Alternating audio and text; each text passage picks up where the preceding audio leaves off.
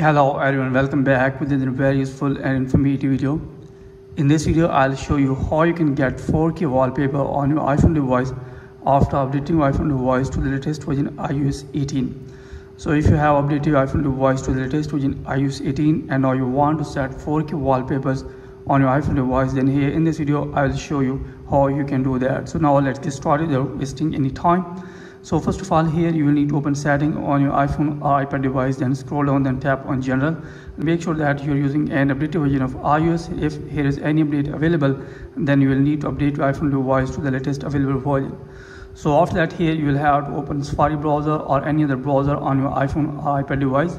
Then here in search bar, you will have to search for iPhone Wallpaper 4K. So here is the option of iPhone Wallpaper 4K. You will need to tap on this.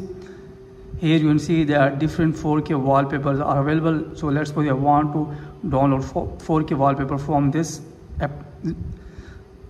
So here you can see that here the different 4K wallpapers are available. Let's suppose you want to download this, tap on this. Then here you will have to long press on it. Then here's the option of save to photos. Here you will have to tap on save to photos.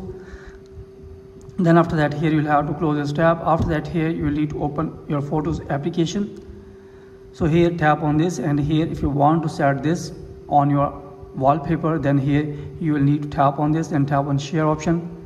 Then scroll it up, and here you will find the option of use as wallpaper. Tap on this. Then here you can see that here it's setting for wallpaper. Tap on add. Then tap on set as wallpaper pair. So after that, here you will see that this wallpaper will be set on my iPhone home wallpaper. So in this way, you can set 4K wallpaper on your iPhone device after updating your iPhone device to the latest version iOS 18. So that's it from this video. Hopefully you like this video. If you like this video, then please subscribe my channel and also press the bell icon so that you can get my all upcoming videos. Thanks for watching this video.